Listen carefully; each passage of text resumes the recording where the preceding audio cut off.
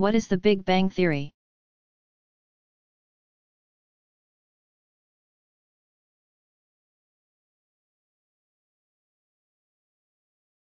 It is a theory of the origin of the universe. According to the Big Bang Theory, the universe began as the result of an explosion that occurred between 15 and 20 billion years ago. Over time, the matter created in the Big Bang broke apart, forming galaxies, stars, and a group of planets we know as the Solar System. The theory was first put forth by Edwin Hubble, 1889 to 1953, who observed that the universe is expanding uniformly and objects that are greater distances are receding at greater velocities. In the 1960s, Bell Telephone Laboratories scientists discovered weak radio waves that are believed to be all that remains of the radiation from the original fireball. The discovery further supported Hubble's theory, which puts the age of the universe between 15 and 20 billion years. Astronomers have observed that the galaxies are still moving away from each other and that they'll probably continue to do so forever, or at least for about the next 70 billion years. If the galaxies did come together again, scientists believe that all of the matter in the universe would explode again. In other words, there would be another Big Bang, and the result would be consistent with that of the first. It would produce a universe much like the one people live in today. Another supporter of the Big Bang Theory is British theoretical scientist Stephen Hawking, 1942. In 1988, Hawking, who is known for his theories on black holes, gravitational forces in space, made by what were once stars, published his ideas in the best-selling book A Brief History of Time, From the Big Bang to Black Holes.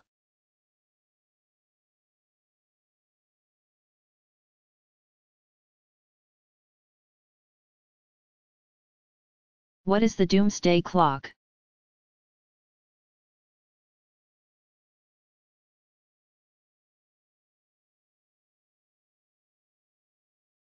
The clock represents the threat of nuclear annihilation. It was created by the Board of Directors of Bulletin of the Atomic Scientists and first appeared on the cover of that magazine in 1947, 2 years after the United States had used 2 nuclear weapons against Japan at Hiroshima and Nagasaki, to end World War II, 1939-45. The atomic scientists developed the idea in order to illustrate the threat of total destruction posed by nuclear weapons.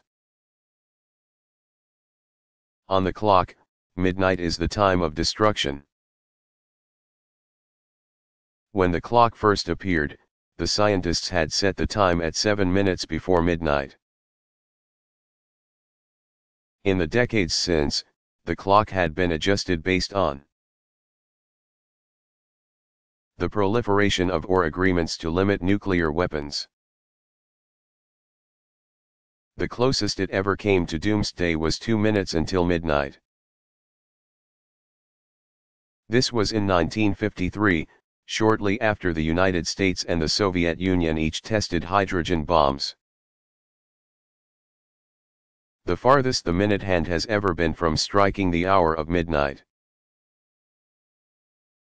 was in 1991, when the United States and the Soviet Union signed the Strategic Arms Reduction Treaty (START) and announced cuts in nuclear weapons. The scientists moved the clock to read 17 minutes until midnight. In the late 1990s, the clock read 14 minutes to midnight. but the 1998 testing of nuclear weapons in Pakistan and India, neighboring countries long at odds with each other, resulted in the clock being forwarded to 9 minutes before midnight. In 2002, the Bulletin of Atomic Scientists informed the world that the clock had been adjusted to 7 minutes to midnight, saying that not only had little progress been made on global nuclear disarmament, but the United States had rejected a series of arms control treaties and announced that it would withdraw from the Anti-Ballistic Missile Treaty. Further, terrorists sought to acquire and use nuclear and biological weapons. All of this added up to a greater threat of nuclear annihilation.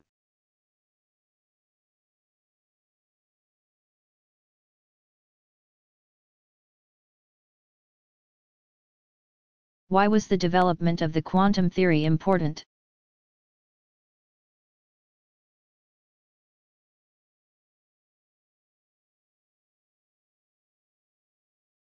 German physicist and professor Max Planck, 1858 to 1947, originated and developed the quantum theory.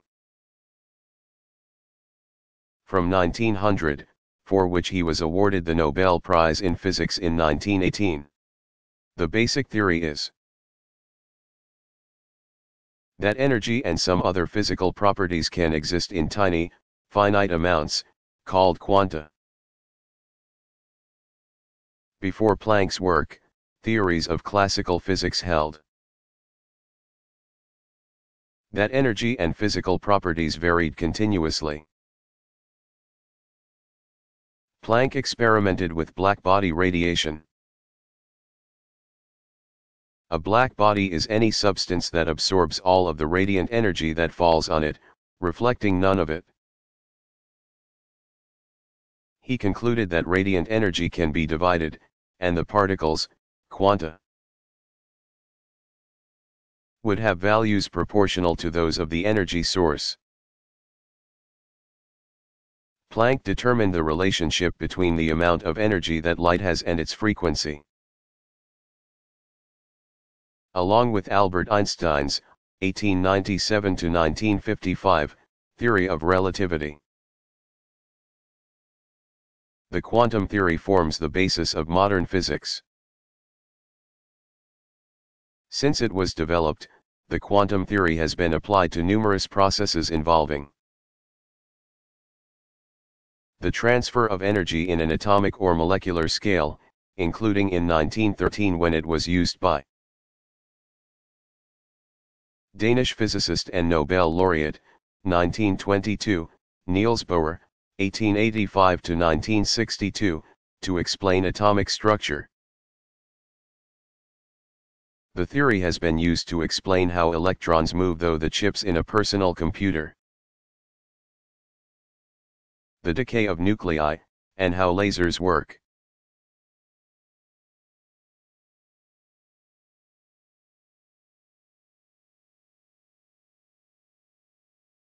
Who invented the airship?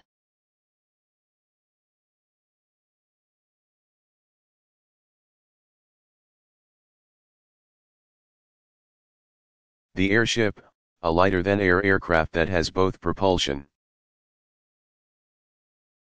power, and steering systems, had a long evolution. The first successful power-driven airship was built by French engineer Henry Giffard, 1825 to 1882, who in September 1852 flew his craft a distance of 17 miles from Paris to Trappes, France, at an average speed of 5 miles per hour.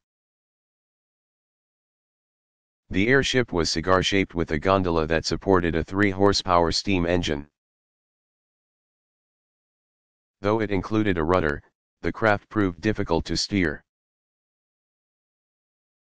Austrian David Swartz, 1845 to 1897, is credited with designing the first truly rigid airship. A craft that he piloted unsuccessfully in November 1897, the airship crashed.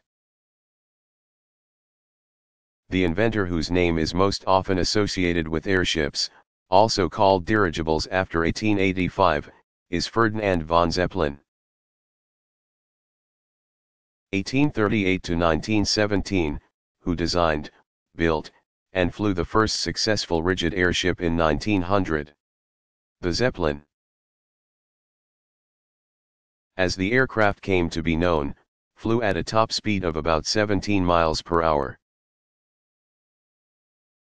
The German aeronaut steadily improved his craft in the years that followed, and in 1906 set up a manufacturing plant where the Zeppelins were built. In 1909 Zeppelin helped establish the world's first commercial airline. The transport was wholly via airship. The craft saw military use during World War I, 1914-18. But after the Hindenburg crashed on landing in New Jersey in 1937, the airships declined dramatically in use. Their decline largely paralleled advances in the development of airplanes.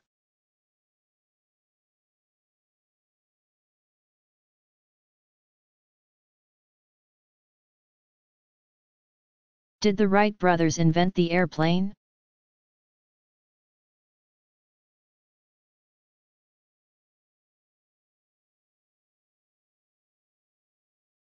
The Wright brothers were the first to successfully build and fly an airplane. And both events went virtually unnoticed at the time. The owners of a bicycle shop in their hometown of Dayton, Ohio, Wilbur, 1867 to 1912, and Orville, 1871 to 1948, Wright were interested in mechanics from early ages. After attending high school, the brothers went into business together and,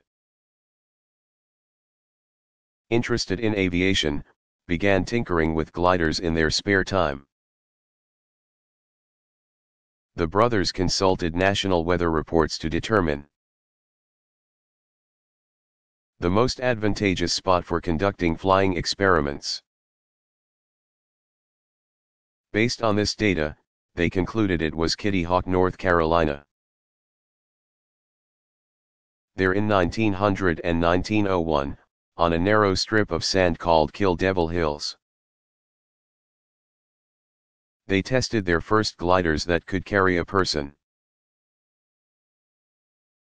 Back at their bicycle shop in Ohio, they constructed a small wind tunnel, about 6 feet in length,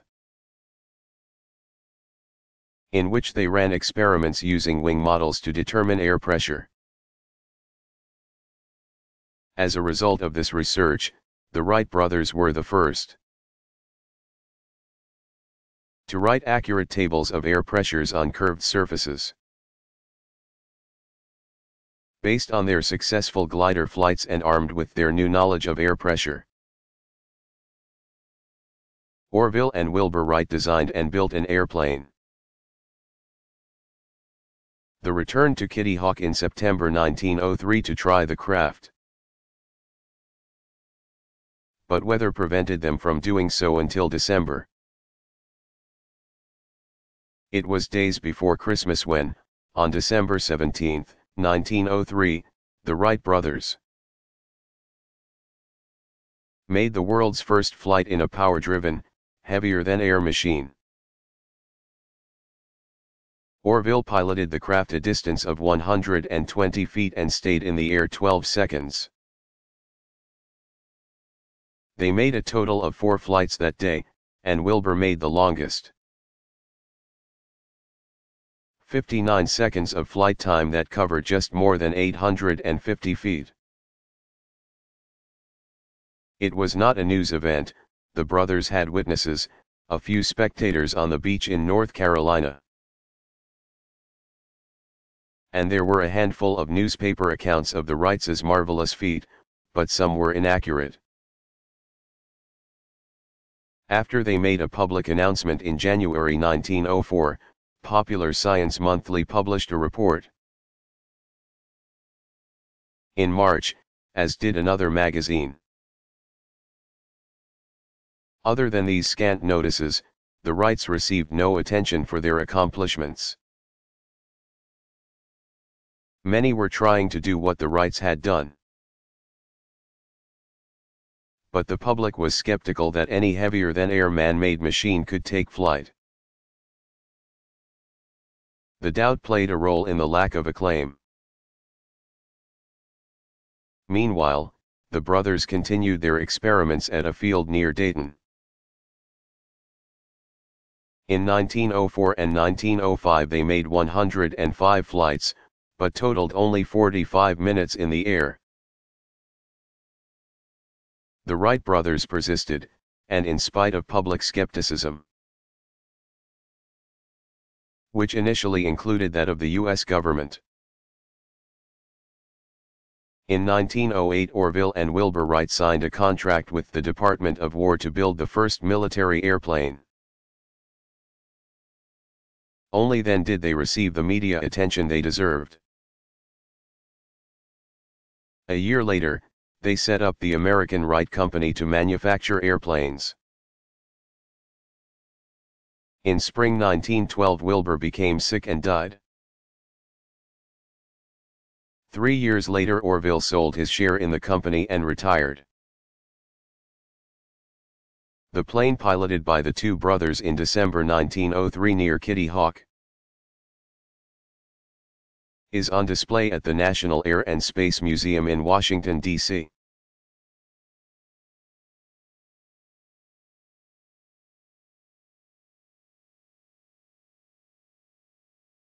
Who was Dorothea Dix?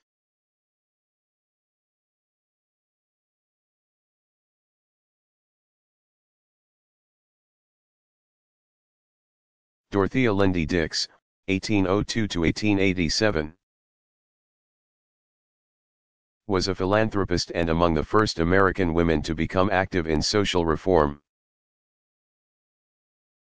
Having been headmistress of her own school for girls in Boston from 1821 to 1836, in 1841 Dix toured Massachusetts state correctional institutions, where she was shocked to see deplorable treatment of the mentally ill. Thereafter Dix became an impassioned advocate for the mentally ill, leading a drive to build hospitals for the specialized care of those afflicted with mental illnesses. Dix appealed to the consciences of legislators and philanthropists. She was successful in establishing mental hospitals throughout the United States, Canada, and Europe, many of which still bear her name. Dix's campaign for humane treatment of the mentally ill transformed American attitudes and institutions in the 2 decades that led up to the Civil War, 1861–65. During the war she acted as superintendent of the U.S. Army nurses. She also worked to improve prison conditions during her lifetime.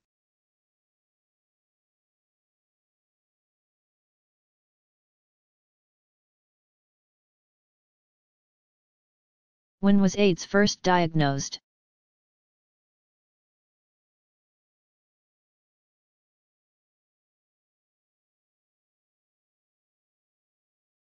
The first AIDS, acquired immunodeficiency syndrome, cases were identified in 1981 by physicians in Los Angeles and New York City. Since that time researchers traced possible cases of the disease back to 1969. The human immunodeficiency virus, HIV, which severely damages the body's ability to fight disease, is transmitted through sexual contact, shared drug needles, and infected blood transfusions. while the disease was believed to have been transmitted somehow to humans from monkeys. Since research shows HIV to be similar to simian immunodeficiency viruses, HIV has never been isolated in any wild animal. While the source of the deadly disease has not been definitively determined, scientists believe that infection began in Africa during the 1960s and 1970s when significant numbers of people migrated from rural areas to cities. The overcrowding and unemployment that resulted contributed to the spread of sexually transmitted diseases. AIDS is now considered endemic to many developing nations,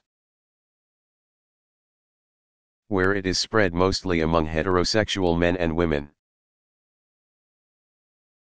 In developed nations, education programs have made the public aware of how the disease is transmitted, helping curb the spread of HIV. Drug treatments are still being developed to treat HIV/AIDS, no cure has been discovered. A 2004 report from the United Nations stated that there were 38 million people living with HIV in the world. Almost 70% of them in sub-Saharan Africa. The same report states that more than 20 million people had died since the first cases were identified in 1981.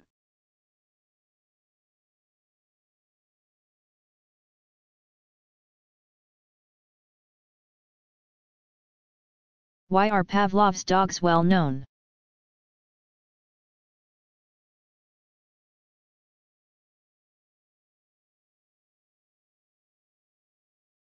Russian physiologist Ivan Pavlov, 1849–1936, carried out famous experiments with dogs,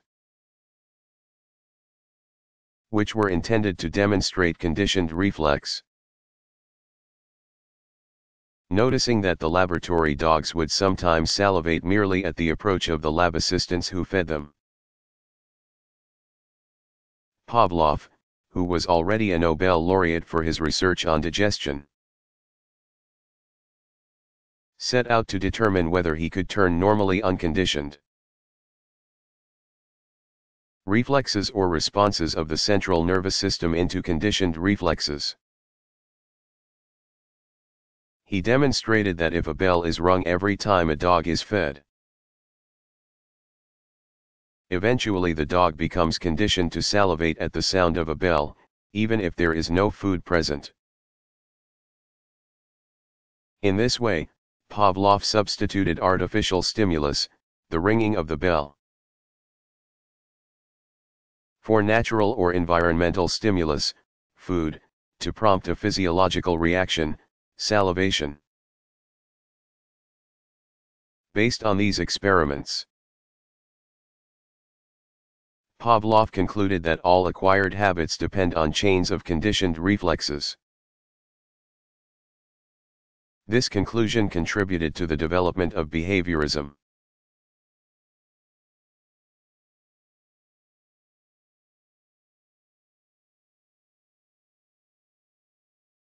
Who invented the television?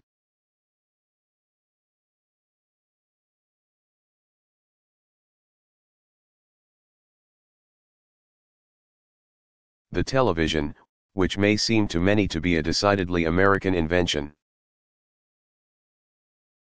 was actually the outcome of a series of inventions by a cast of international characters. As early as 1872, British engineer Willoughby Smith, 1828–1891, inspired by an experiment on selenium rods, imagined a system of visual telegraphy. 5 years later, the tube technology that would make television possible was developed in Strasbourg by German physicist Carl Ferdinand Braun, 1850–1918. He invented a cathode ray tube, also known as the Braun tube. which improved the Marconi wireless, radio, technology by increasing the energy of sending stations, and arranged antennas to control the direction of radiation. In 1907, Russian physicist Boris Rosing proposed using bronze tube to receive images, something he called electric vision. 1 year later, Alan Campbell Swinton, 1863 to 1930, suggested using the cathode ray tube to both receive and transmit images. That same year, the idea of using cathode ray tubes to scan images for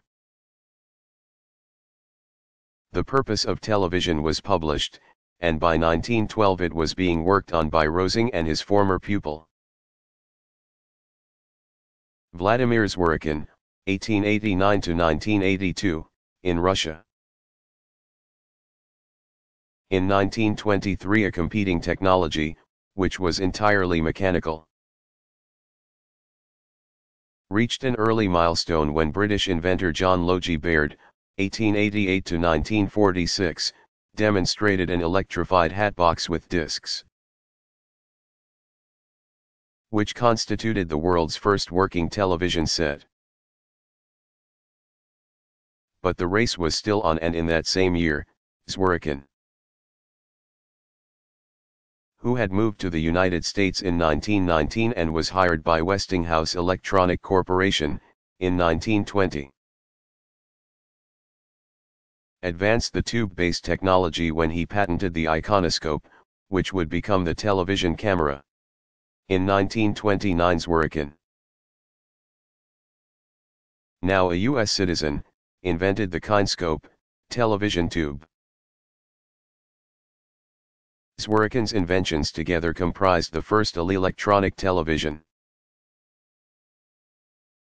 Regularly scheduled U.S. television began on April 30, 1939, when President Franklin D. Roosevelt, 1882 to 1945, opened the New York World's Fair, billed as the World of Tomorrow, giving a speech that was the first televised presidential talk. The national broadcasting companies, NBC, coverage of the fair's opening initiated its weekly television scheduling.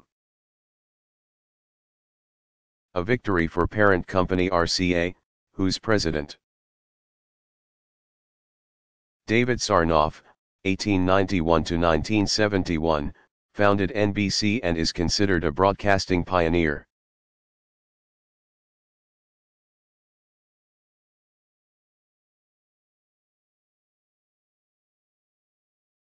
Who invented the television?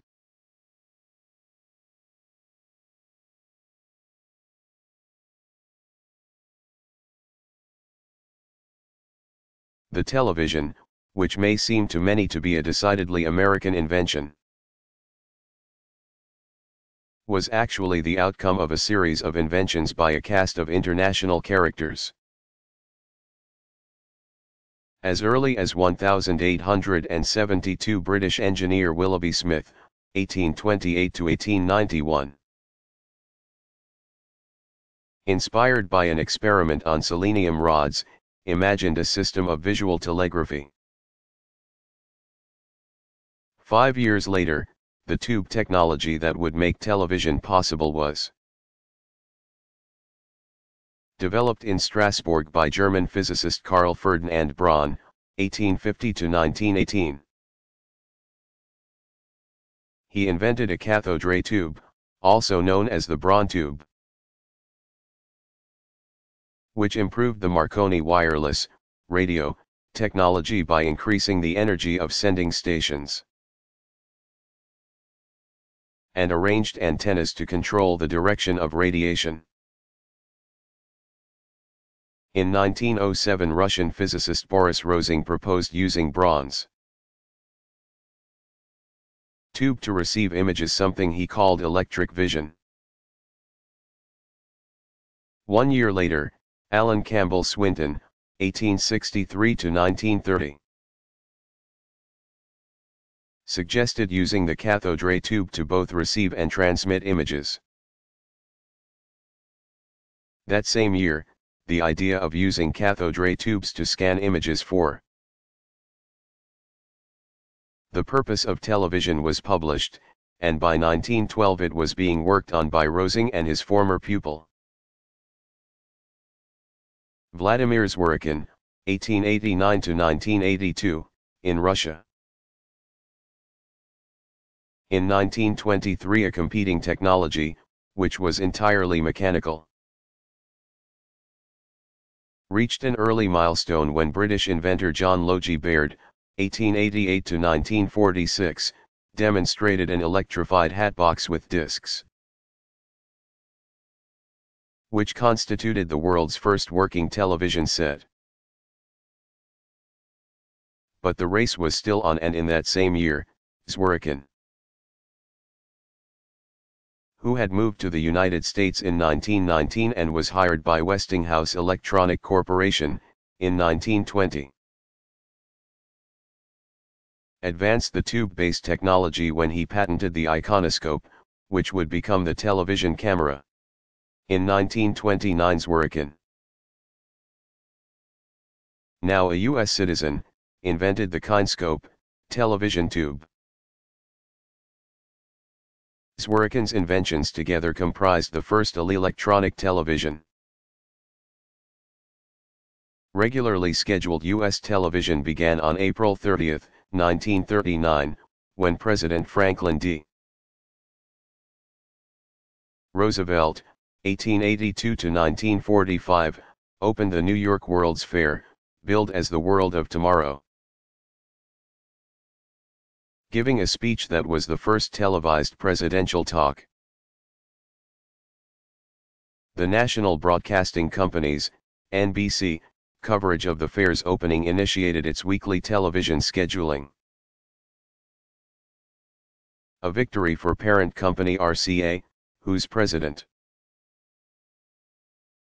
David Sarnoff, 1891 to 1971, founded NBC and is considered a broadcasting pioneer.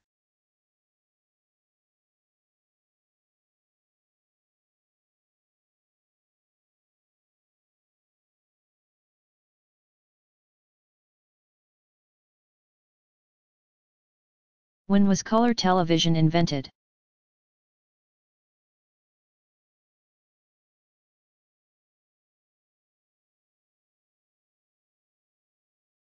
In 1940 Hungarian-American engineer Peter Karl Goldmark, 1906 to 1977. The head of the Columbia Broadcasting Systems, CBS, Research and Development Laboratory, came up with a technology that broke down the television image into three primary colors through a set of spinning filters in front of black and white, causing the video to be viewed in color. His system gave way in the 1950s to an RCA system whose signals were compatible with conventional black and white TV signals.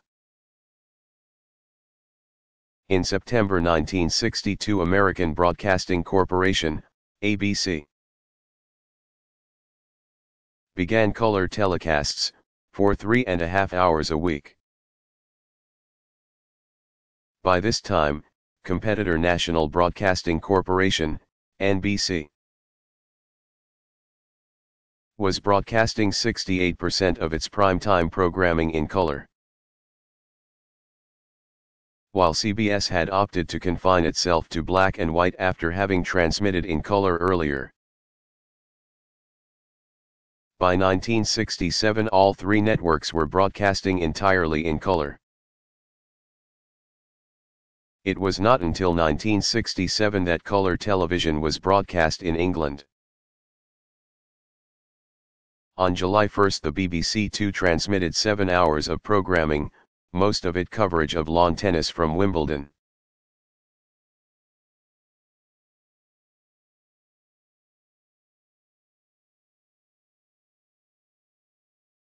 When was color television invented?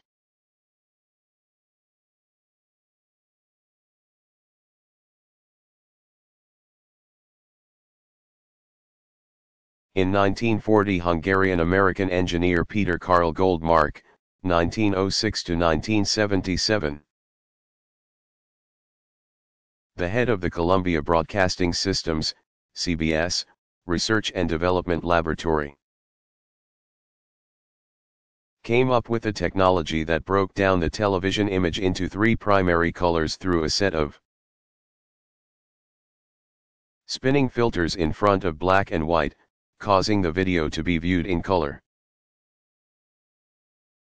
His system gave way in the 1950s to an RCA system whose signals were compatible with conventional black and white TV signals. In September 1962, American Broadcasting Corporation, ABC, began color telecasts, for 3.5 hours a week. By this time, competitor National Broadcasting Corporation, NBC, was broadcasting 68% of its primetime programming in color, while CBS had opted to confine itself to black and white after having transmitted in color earlier. By 1967, all three networks were broadcasting entirely in color. It was not until 1967 that color television was broadcast in England. On July 1, the BBC Two transmitted 7 hours of programming, most of it coverage of lawn tennis from Wimbledon.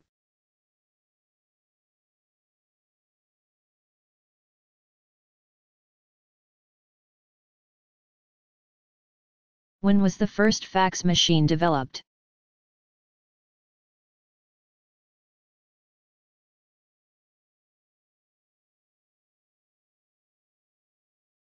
The facsimile, machine may seem like a recent invention, but it was developed long ago. It took more than 100 years for the machines to become part of everyday life. In 1842 to 1843, Scottish philosopher and psychologist Alexander Bain, 1818 to 1903, invented the first, albeit crude, fax machine. The scanning technology was improved enough by 1924 that newspapers began using the device to transmit photographs. By the 1930s, wire photos were an important component of newspaper reports. It was not until the 1980s that faxes came into widespread use. As manufacturers produce the more compact and affordable machines that are visible in most every place of business today.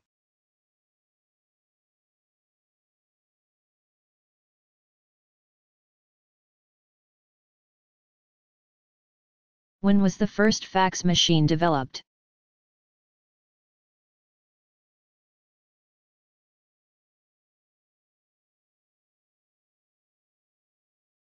The facsimile, machine may seem like a recent invention, but it was developed long ago. It took more than 100 years for the machines to become part of everyday life. In 1842 to 1843, Scottish philosopher and psychologist Alexander Bain, 1818 to 1903, invented the first, albeit crude, fax machine. The scanning technology was improved enough by 1924 that newspapers began using the device to transmit photographs. By the 1930s, wire photos were an important component of newspaper reports.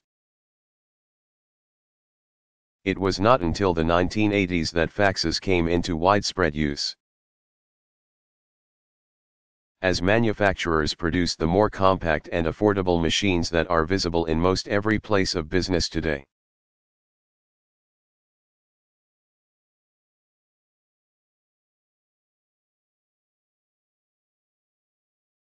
Who invented the computer?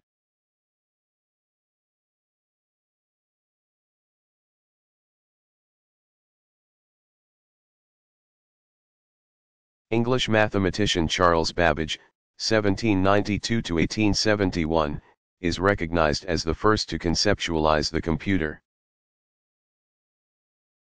He worked to develop a mechanical computing machine called the analytical engine, which is considered the prototype of the digital computer. While attending Cambridge University in 1812, Babbage conceived of the idea of a machine that could calculate data faster than could humans and without human error. These were the early years of the Industrial Revolution, and the world Babbage lived in was growing increasingly complex. Human errors in mathematical tables posed serious problems for many burgeoning industries. After graduating from Cambridge, Babbage returned to the idea of a computational aid. He spent the rest of his life and much of his fortune trying to build such a machine. But he was not to finish. Nevertheless, Babbage's never completed analytical engine, on which he began work in 1834, was the forerunner of the modern digital computer. A programmable electronic device that stores, retrieves, and processes data. Babbage's device used punch cards to store data and was intended to print answers. More than 100 years later, the first fully automatic calculator was invented. Development began in 1939 at Harvard University. Under the direction of mathematician Howard Aiken, 1900 to 1973, the first electronic digital computer,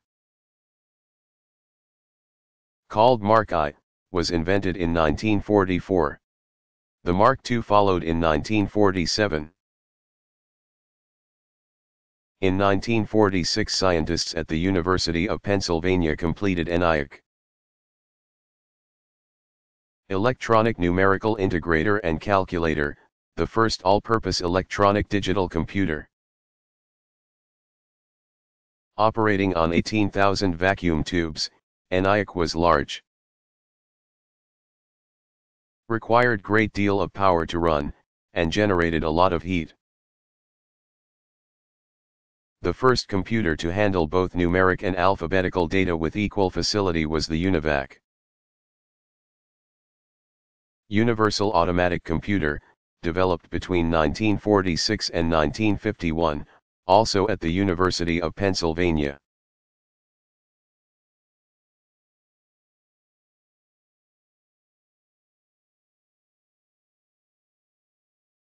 Who invented the computer?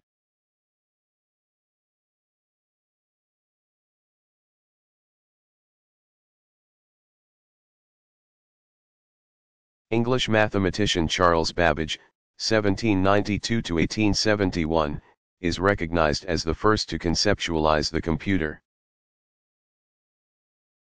He worked to develop a mechanical computing machine called the analytical engine, which is considered the prototype of the digital computer. While attending Cambridge University in 1812, Babbage conceived of the idea of a machine that could calculate data faster than could humans and without human error. These were the early years of the Industrial Revolution, and the world Babbage lived in was growing increasingly complex. Human errors in mathematical tables posed serious problems for many burgeoning industries. After graduating from Cambridge, Babbage returned to the idea of a computational aid. He spent the rest of his life and much of his fortune trying to build such a machine. But he was not to finish. Nevertheless, Babbage's never completed analytical engine, on which he began work in 1834, was the forerunner of the modern digital computer. A programmable electronic device that stores, retrieves, and processes data. Babbage's device used punch cards to store data and was intended to print answers. More than 100 years later, the first fully automatic calculator was invented. Development began in 1939 at Harvard University. Under the direction of mathematician Howard Aiken, 1900 to 1973, the first electronic digital computer, called Mark I, was invented in 1944. The Mark II followed in 1947. In 1946, scientists at the University of Pennsylvania completed ENIAC, Electronic Numerical Integrator and Calculator, the first all-purpose electronic digital computer. Operating on 18,000 vacuum tubes, ENIAC was large. Required great deal of power to run, and generated a lot of heat. The first computer to handle both numeric and alphabetical data with equal facility was the UNIVAC. Universal Automatic Computer, developed between 1946 and 1951, also at the University of Pennsylvania.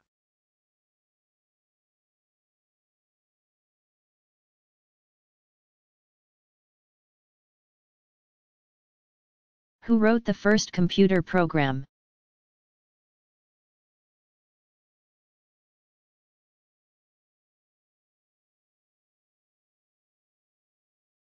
The first functional computer program was written by Grace Murray Hopper, 1906-1992, an admiral of the U.S. Navy. She wrote a program for the Mark I computer. Developed in 1944, the first fully automatic calculator. During the 1950s, Hopper directed the work that developed one of the most widely used computer programming languages, COBOL, Common Business-Oriented Language. She is also credited with coining the slang term bug to refer to computer program errors. The story goes that her machine had broken down, and when she looked into the problem, she discovered a dead moth in the computer. As she removed it, she reportedly announced that she was debugging the machine. Hopper served the U.S. Navy for 43 years. From 1943 to 1986, and retired as its most senior officer.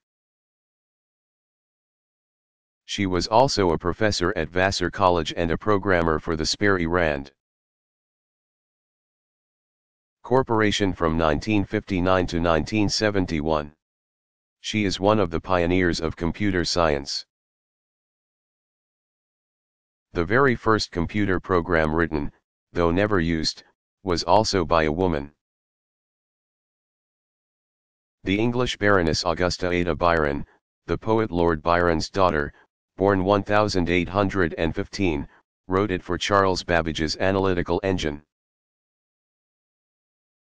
which was never completed, and so the program was not tested.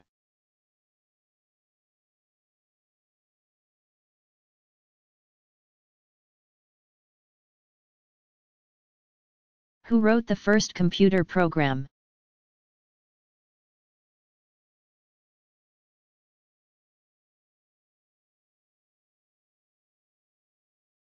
The first functional computer program was written by Grace Murray Hopper, 1906-1992, an admiral of the U.S. Navy. She wrote a program for the Mark I computer. Developed in 1944, the first fully automatic calculator. During the 1950s, Hopper directed the work that developed one of the most widely Used computer programming languages, COBOL, Common Business-Oriented Language. She is also credited with coining the slang term bug to refer to computer program errors. The story goes that her machine had broken down. And when she looked into the problem, she discovered a dead moth in the computer. As she removed it, she reportedly announced that she was debugging the machine. Hopper served the U.S. Navy for 43 years. From 1943 to 1986, and retired as its most senior officer. She was also a professor at Vassar College and a programmer for the Sperry Rand Corporation from 1959 to 1971. She is one of the pioneers of computer science.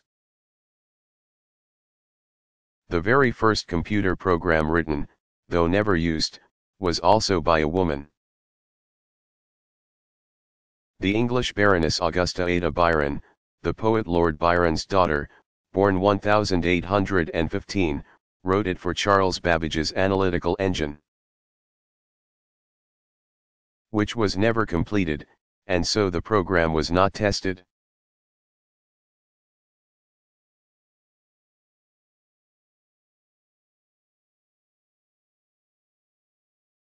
When was the computer chip developed?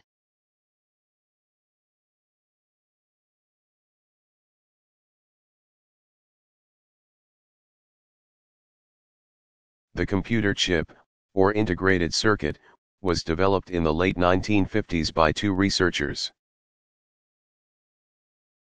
who were working independently of each other: Jack Kilby, 1923, of Texas Instruments,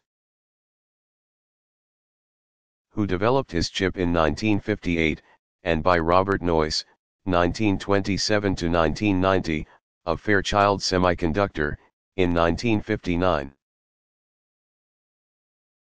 The chip is an electronic device made of a very small piece, usually less than 1/4 inch square, of silicon wafer, and today has typically hundreds of thousands miniature transistors and other circuit components that are interconnected. Since its development in the late 1950s, the number of tiny components a chip can have has steadily risen, improving computer performance, since the chips perform a computer's control, logic, and memory functions.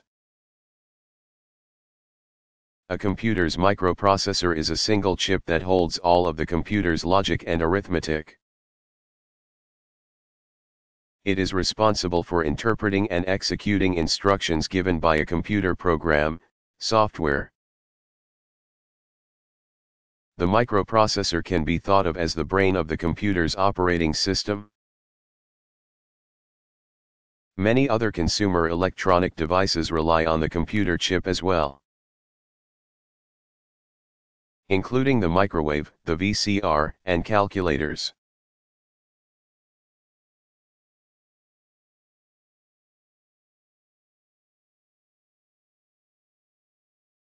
When was the computer chip developed?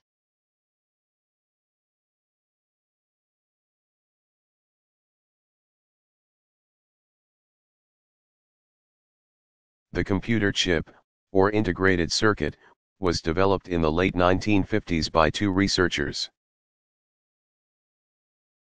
who were working independently of each other: Jack Kilby, 1923, of Texas Instruments, who developed his chip in 1958, and by Robert Noyce, 1927 to 1990, of Fairchild Semiconductor, in 1959. The chip is an electronic device made of a very small piece, usually less than 1/4 inch square, of silicon wafer, and today has typically hundreds of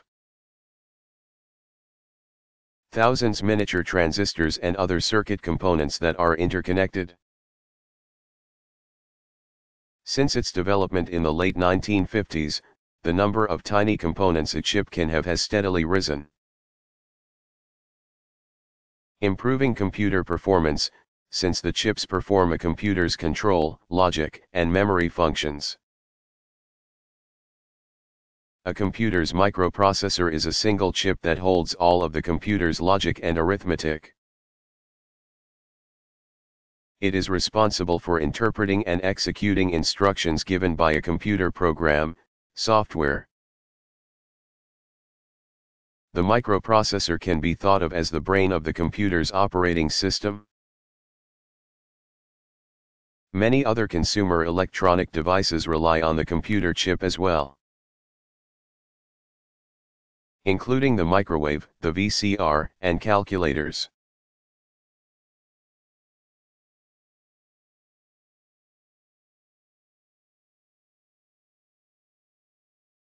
Who invented the first personal computer?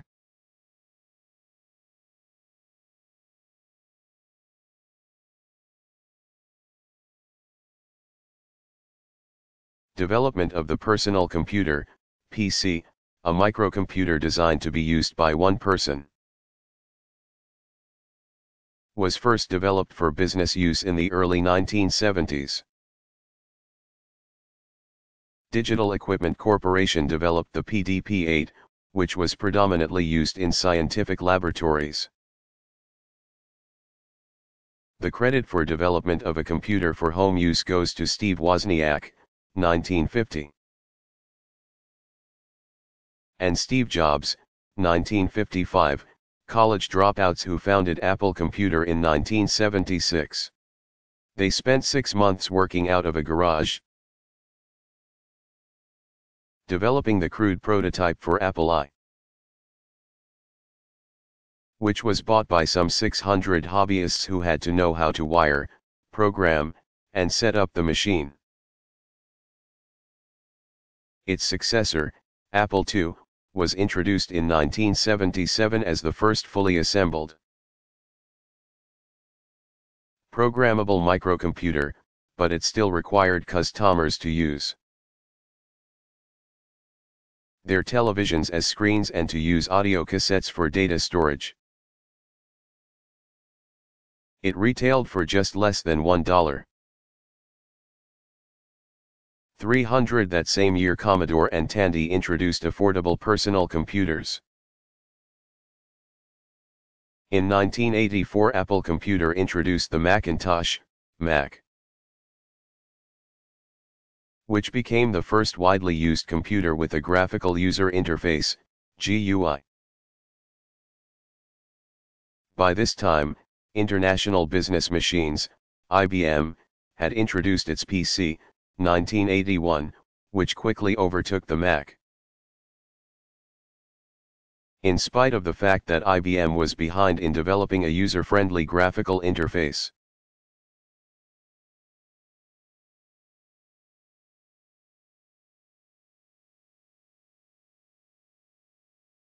Who invented the first personal computer?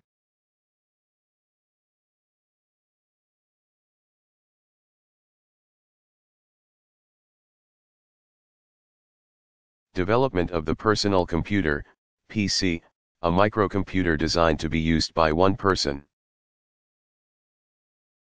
was first developed for business use in the early 1970s. Digital Equipment Corporation developed the PDP-8, which was predominantly used in scientific laboratories. The credit for development of a computer for home use goes to Steve Wozniak, 1950. And Steve Jobs, 1955, college dropouts who founded Apple Computer in 1976. They spent 6 months working out of a garage, developing the crude prototype for Apple I, which was bought by some 600 hobbyists who had to know how to wire, program, and set up the machine. Its successor, Apple II, was introduced in 1977 as the first fully assembled programmable microcomputer, but it still required customers to use their televisions as screens and to use audio cassettes for data storage. It retailed for just less than $1. 300 That same year Commodore and Tandy introduced affordable personal computers. In 1984 Apple Computer introduced the Macintosh, Mac, which became the first widely used computer with a graphical user interface, GUI. By this time, International Business Machines, IBM, had introduced its PC, 1981, which quickly overtook the Mac. In spite of the fact that IBM was behind in developing a user-friendly graphical interface.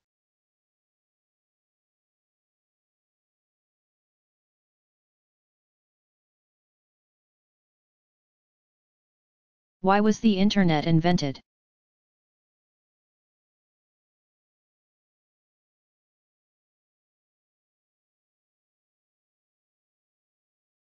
The computer network was invented in the late 1960s so that U.S. Department of Defense researchers could share information with each other and with other researchers. The Advanced Research Projects Agency, ARPA, developed the Internet, its users, who were mostly scientists and academics, saw the power of the new technology, wires linking computer terminals in a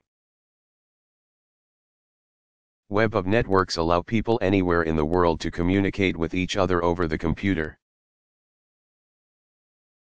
Even though it was developed by the government, the Internet is not government-run. The Internet Society, comprised of volunteers, addresses usage and standards issues. The technology caught on, made more accessible by the innovation of the user-friendly World Wide Web.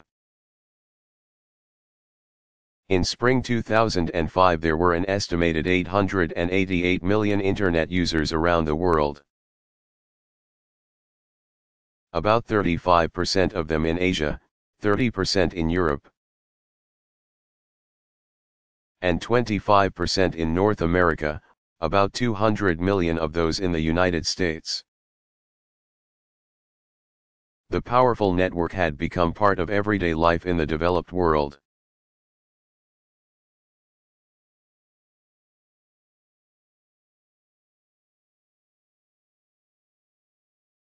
Why was the Internet invented?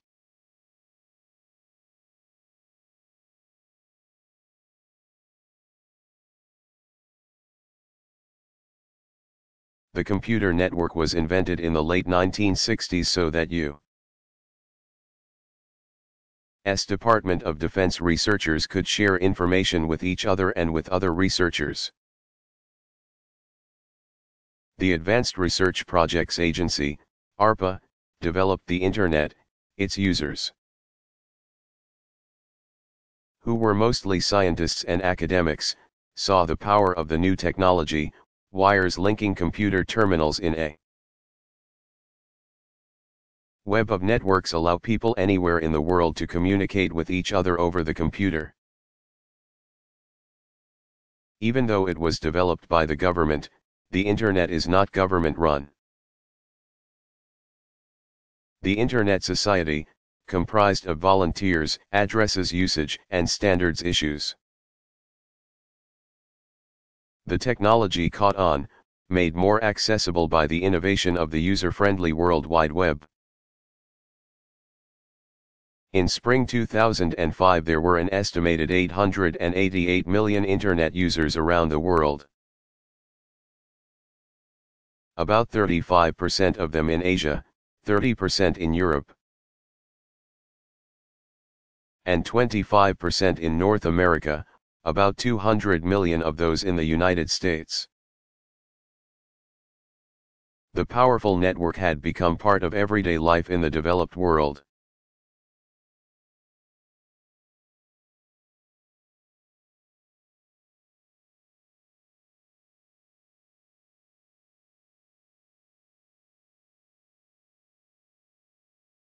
How old is the World Wide Web?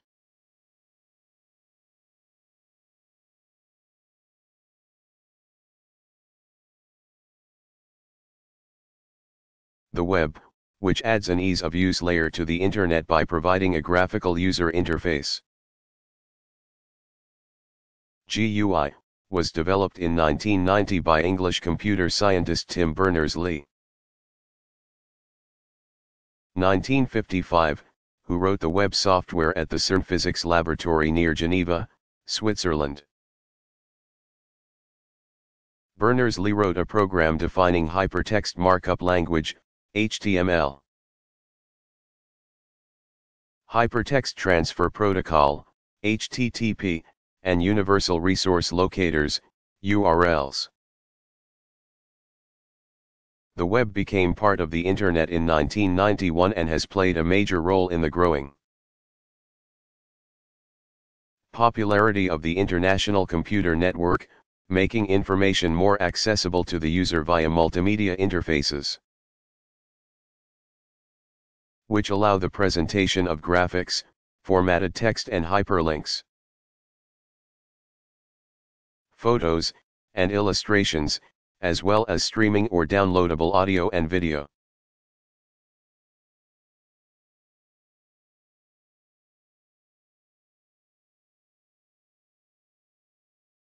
How old is the World Wide Web?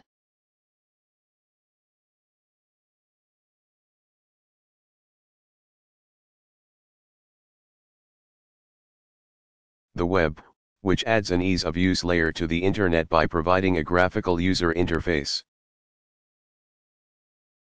GUI, was developed in 1990 by English computer scientist Tim Berners-Lee.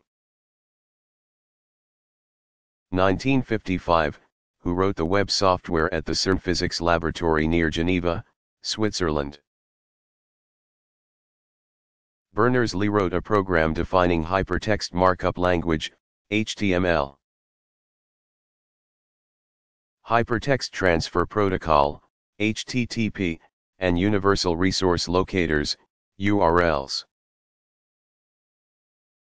The web became part of the Internet in 1991 and has played a major role in the growing popularity of the International Computer Network, making information more accessible to the user via multimedia interfaces, which allow the presentation of graphics, formatted text and hyperlinks, photos, and illustrations, as well as streaming or downloadable audio and video.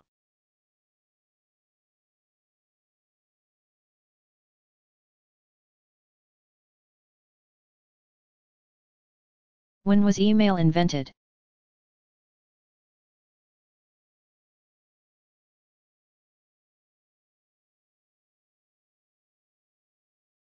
Short for electronic mail, email was invented in 1971 by computer engineer Ray Tomlinson, 1941.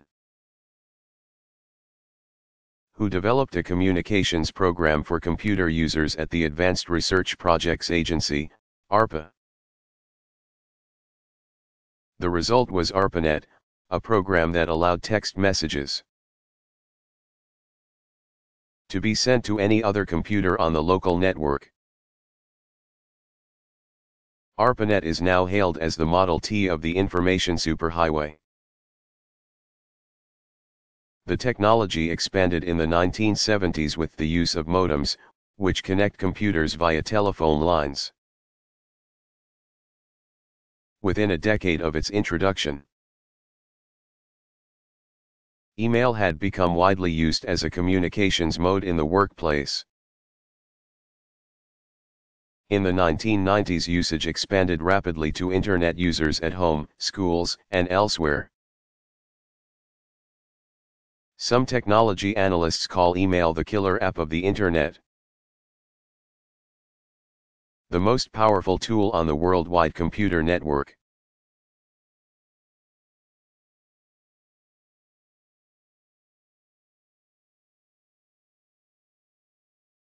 When was email invented?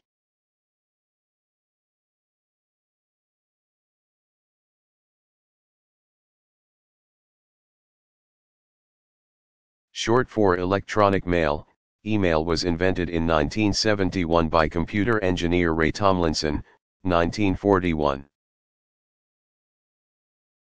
Who developed a communications program for computer users at the Advanced Research Projects Agency, ARPA.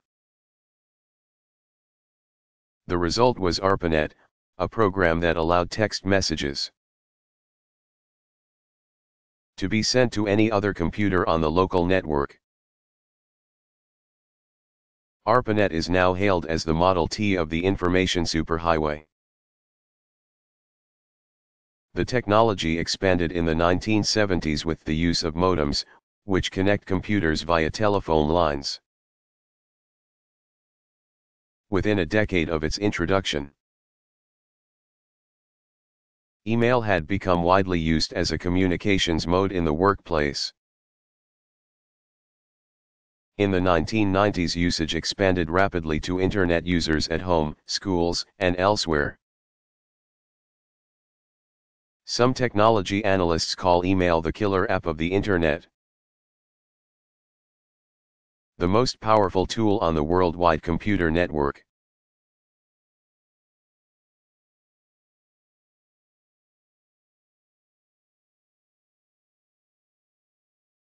When did mobile phones first come into use?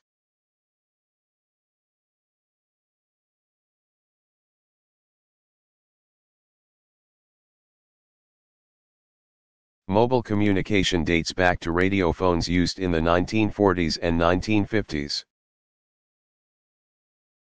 They were two-way radio systems that were powered by car batteries and required operator assistance. They were not very reliable, and the phones were anchored to a place, not a person. The first truly mobile phone call, in that it used a portable handset, was manufactured on April 3, 1973. The caller was Dr. Martin Cooper of Motorola, who, from the streets of Manhattan, called rival researcher Joel Engel at Bell Laboratories. At NT's research arm, the two companies were in a heated race to develop mobile telephony. The device used by Cooper that day was called the Dynatac. It weighed 2 pounds and had simple dial, talk, and listen features. The first generation of mobile phones began to be widely used in the 1980s. These phones were large by today's standards and were usually installed in a car or briefcase. Transmission was via clusters of base stations, or cellular networks. The next generation of mobile phones appeared in the 1990s. The handset and battery technology improved, allowing for more features in smaller-sized phones and greater mobility. These were reliable phones that people could carry with them. As more users adopted the technology, cellular providers expanded transmitting systems. In some areas of the world, usage took off to the point of near universality by 2000. Usage in the United States, though strong, lagged behind the rest of the developed world. Some analysts believed that this was due to relatively high service fees, while others cited a lack of reliability, especially in rural areas. The land-based telephone system in the United States was designed to 9 nines of reliability, meaning it can be counted on to function 99.9999999% of the time. A standard as yet unmet by cellular technology.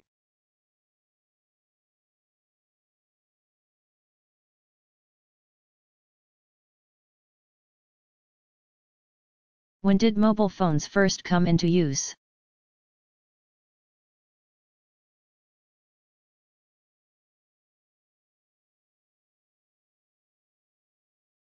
Mobile communication dates back to radio phones used in the 1940s and 1950s. They were two-way radio systems that were powered by car batteries and required operator assistance. They were not very reliable, and the phones were anchored to a place, not a person. The first truly mobile phone call, in that it used a portable handset,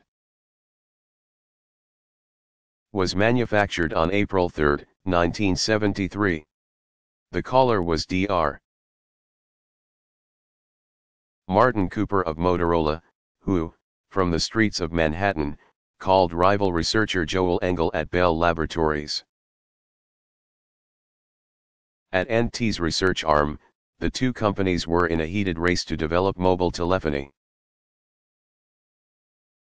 The device used by Cooper that day was called the Dynatac. It weighed 2 pounds and had simple dial, talk, and listen features. The first generation of mobile phones began to be widely used in the 1980s. These phones were large by today's standards and were usually installed in a car or briefcase. Transmission was via clusters of base stations, or cellular networks. The next generation of mobile phones appeared in the 1990s. The handset and battery technology improved, allowing for more features in smaller-sized phones and greater mobility. These were reliable phones that people could carry with them. As more users adopted the technology, cellular providers expanded transmitting systems. In some areas of the world, usage took off to the point of near universality by 2000. Usage in the United States, though strong, lagged behind the rest of the developed world. Some analysts believed that this was due to relatively high service fees, while others cited a lack of reliability, especially in rural areas. The land-based telephone system in the United States was designed to 9 nines of reliability, meaning it can be counted on to function 99.9999999% of the time. A standard as yet unmet by cellular technology.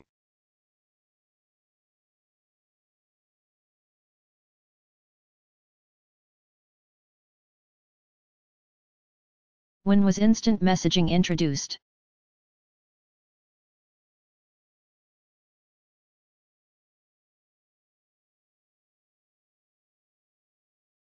The ability to send instant text messages over computers was introduced to the public in 1996. Internet Service Provider America Online, AOL, launched instant messaging, or IM, as another way for its members to communicate with each other.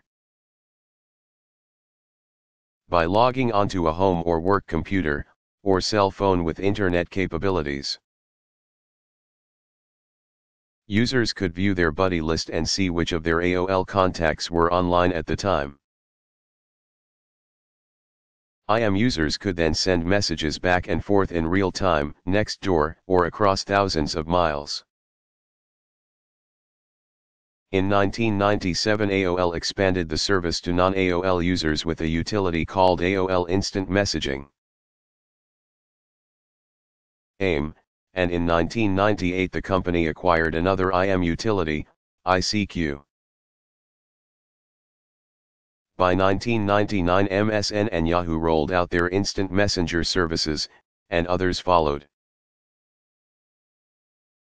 The concept caught on, particularly with young users who embraced the concept of a private chat room. In 2004, a Pew Internet and American Life Project report estimated that 53 million Americans, or 4 out of 10 Internet users, were instant messaging. IM had become the primary form of communication for many, replacing telephone calls and emails. The mode of communication also brought about a new shorthand, or subculture language, with a heavy reliance on abbreviations and icons. The use of the technology continued to grow rapidly, expanding to practical business use. In 2004, analysts estimated that there were about 600 million registered IM users worldwide.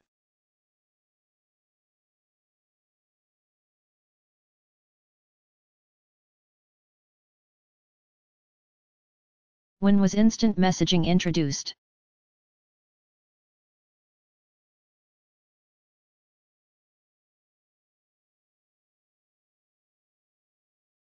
The ability to send instant text messages over computers was introduced to the public in 1996. Internet Service Provider America Online, AOL, launched instant messaging, or IM, as another way for its members to communicate with each other. By logging onto a home or work computer, or cell phone with internet capabilities, users could view their buddy list and see which of their AOL contacts were online at the time.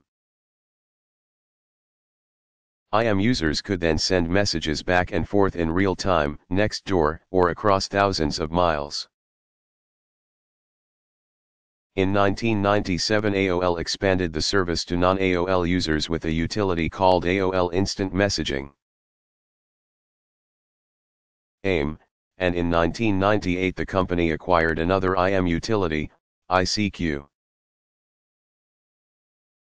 By 1999, MSN and Yahoo rolled out their instant messenger services, and others followed. The concept caught on, particularly with young users who embraced the concept of a private chat room. In 2004, a Pew Internet and American Life Project report estimated that 53 million Americans, or 4 out of 10 Internet users, were instant messaging. IM had become the primary form of communication for many, replacing telephone calls and emails. The mode of communication also brought about a new shorthand, or subculture language, with a heavy reliance on abbreviations and icons. The use of the technology continued to grow rapidly, expanding to practical business use. In 2004, analysts estimated that there were about 600 million registered IM users worldwide.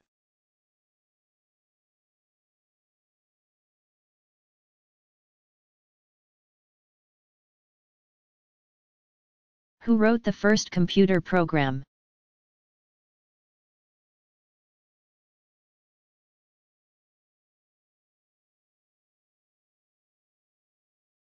The first functional computer program was written by Grace Murray Hopper, 1906-1992, an admiral of the U.S. Navy. She wrote a program for the Mark I computer. Developed in 1944, the first fully automatic calculator. During the 1950s, Hopper directed the work that developed one of the most widely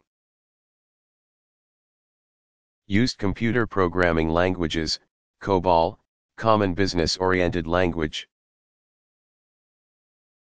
She is also credited with coining the slang term bug to refer to computer program errors. The story goes that her machine had broken down, and when she looked into the problem, she discovered a dead moth in the computer. As she removed it, she reportedly announced that she was debugging the machine. Hopper served the U.S. Navy for 43 years. From 1943 to 1986, and retired as its most senior officer. She was also a professor at Vassar College and a programmer for the Sperry Rand Corporation from 1959 to 1971. She is one of the pioneers of computer science. The very first computer program written, though never used, was also by a woman. The English Baroness Augusta Ada Byron, the poet Lord Byron's daughter, born 1815, wrote it for Charles Babbage's analytical engine, which was never completed, and so the program was not tested.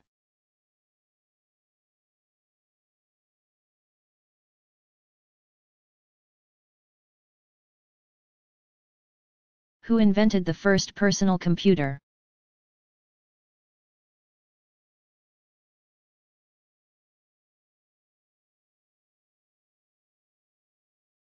Development of the personal computer, PC, a microcomputer designed to be used by one person, was first developed for business use in the early 1970s. Digital Equipment Corporation developed the PDP-8, which was predominantly used in scientific laboratories. The credit for development of a computer for home use goes to Steve Wozniak, 1950.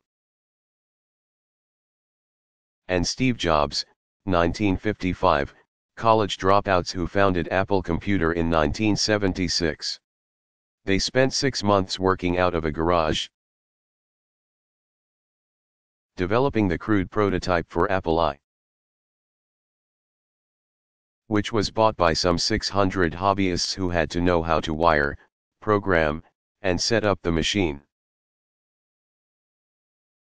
Its successor, Apple II, was introduced in 1977 as the first fully assembled programmable microcomputer, but it still required customers to use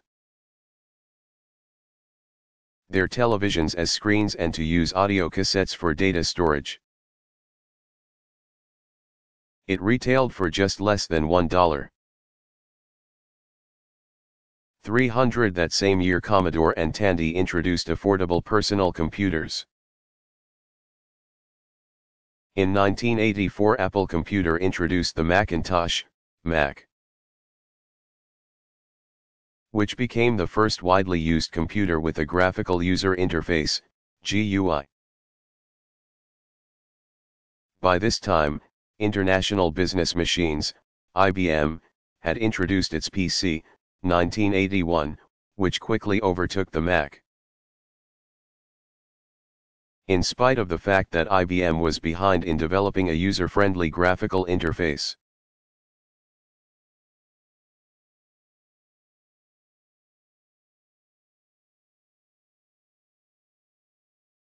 When did sailors begin using latitude and longitude to navigate?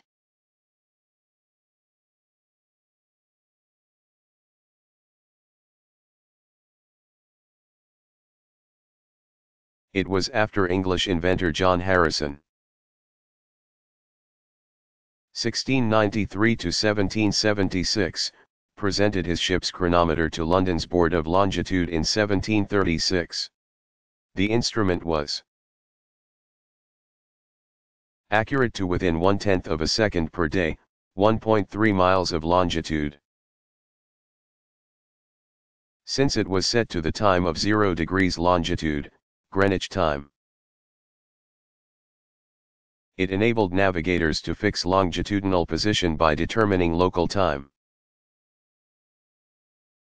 Even though Harrison's award-winning invention was heavy,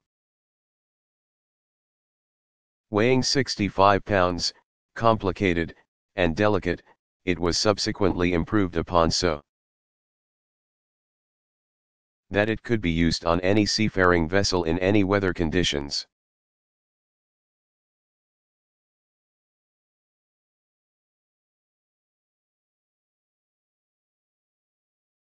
What is Plato's theory of forms?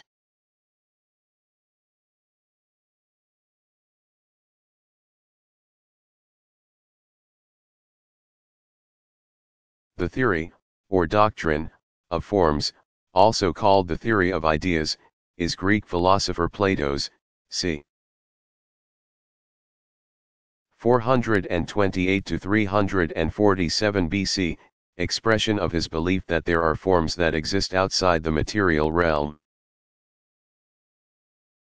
and therefore are unchanging. They do not come into existence, change, or pass out of existence. It is these ideas that, according to Plato, are the objects or essence of knowledge. Further, he posited that the body, the seat of appetite and passion, which communes with the physical world, rather than the world of ideas or forms, is inferior to the intellect.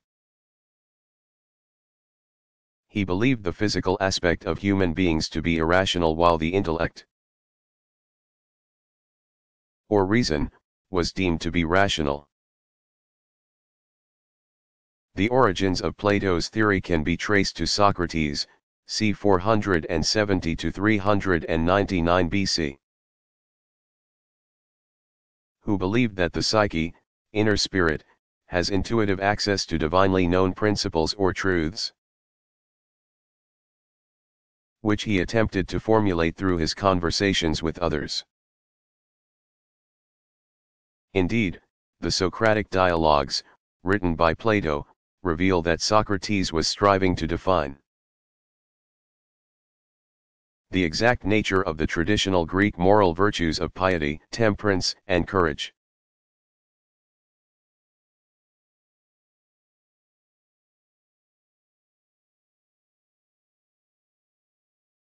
When was the flush toilet invented?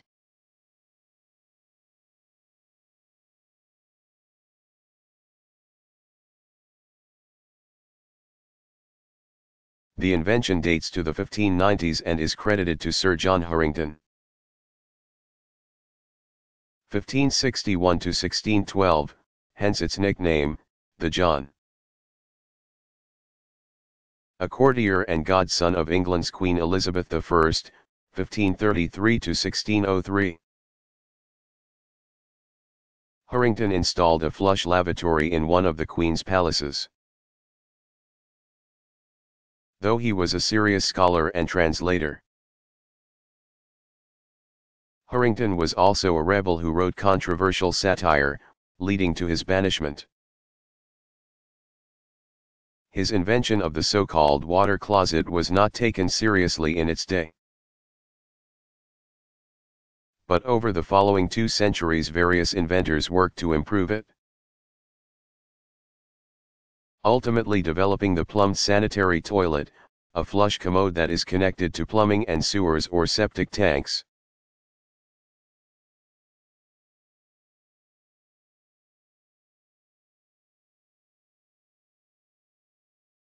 How old is Taoism?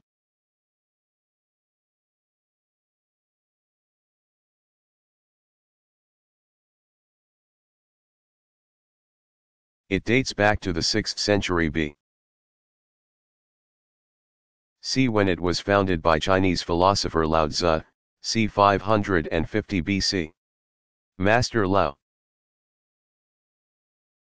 as he was known, believed in inaction and simplicity, which he combined with religious practices to form the mystical philosophy of the Tao, Dao, the path of virtuous conduct. Lao Tzu reasoned that since humans face a cloud of unknowability, they ought not to react to things at all. He viewed the world as a pendulum, with the Tao as its hinge. Anyone who struggles against the current of life is like an insect caught at the end of a pendulum, swinging back and forth, and suffering with each movement. But by crawling along the hinge, Tao, to reach the top, a place of complete stillness is found. Lao Tzu advised that people do away with their desires, avoiding that which is extreme, extravagant, or excessive, and steer clear of any competition. Many of these ideas are embodied in a work usually ascribed to him. Tao Te Ching, classic of the Way of Power. However, modern scholars now believe that tome to be the work of his followers. Taoism is still relevant to many today. When it was developed some 26 centuries ago, the philosophy filled a spiritual void that was not addressed by the practical doctrines of traditional Confucianism. One legend has it that Lao Tzu rebuked a young Confucius, 551 to 479 BC. For his pride. The Tao also contributed greatly to Buddhism, especially in its emphasis on meditation and sudden enlightenment. One of the great thinkers of the Chinese Taoist school was teacher and philosopher Chuang-Tzu. 4th century BC, who constructed a non-political, transcendental philosophy that promoted an individual's spiritual freedom. His self-titled work, Chuang-Tzu, is another classic of Dasein.